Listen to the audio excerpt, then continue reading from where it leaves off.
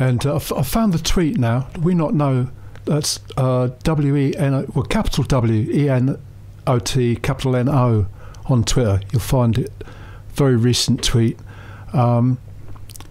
So the quote that I've taken out of the article is, "But are online universities the way forward? The Open University is one of the largest institutions in Europe." Then end of the quote. Then it goes on to compare the cost of an OU degree with other universities. But what I've said, I've sort of exposed. It's quite difficult to get the exposed Twitter feeds right because there's an accent on the last E.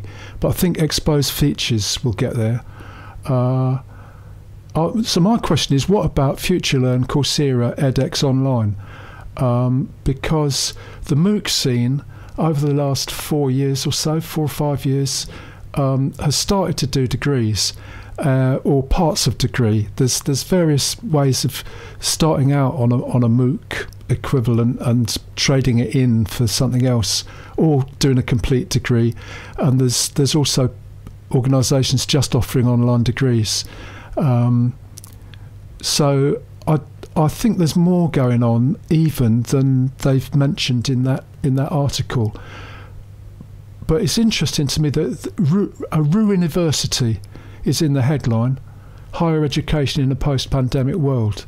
So I think it's going to go on through this academic year that's just starting, perhaps in a similar way to what happened in the last one, that because of the post-pandemic or the lockdown aspects, the case for online education is going to keep turning up.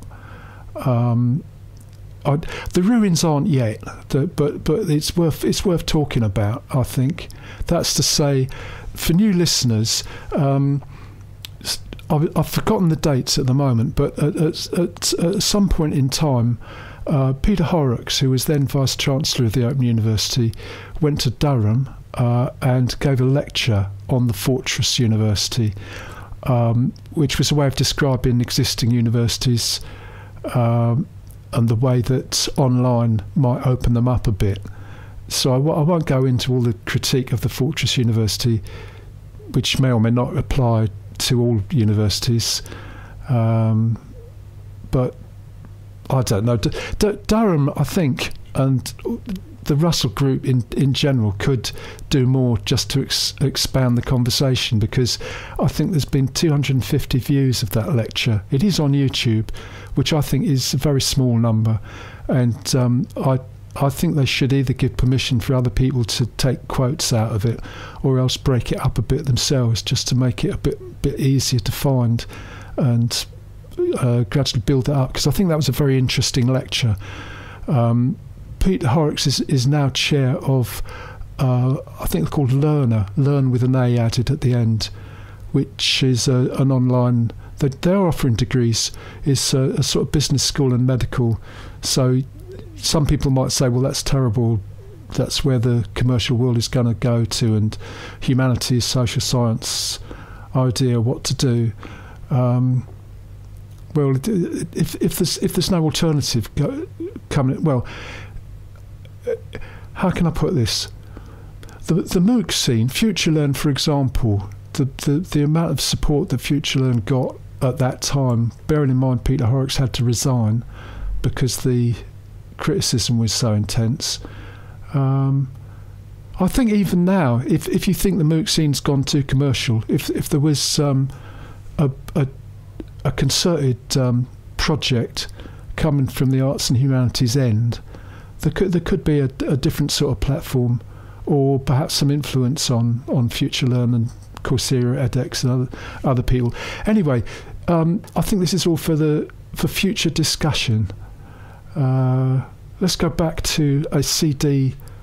This is part of my theory that the CD world is coming to an end, and that looking at what's happening with music and what might happen with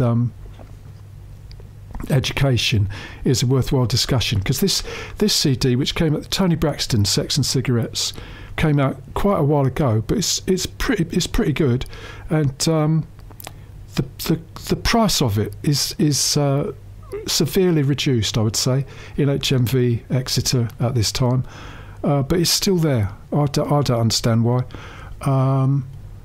This track's called Long As I Live.